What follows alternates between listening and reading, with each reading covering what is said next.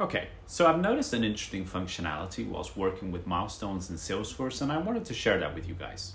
Basically, if you switch a case entitlement that's linked to a business hour which is not yet active, the timer on the milestone will not only pause, but it will also reset. So for example, if you have two teams, the Monday team and the Tuesday team, Monday team gets a case on a Monday and needs to transfer it to the Tuesday team, who will pick up the case on the following day.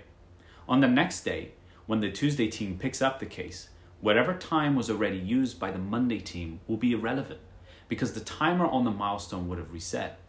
Whereas if the Monday team had transferred the case to another member of the Monday team, the timer would have continued and whatever time the initial member used would have been taken into account.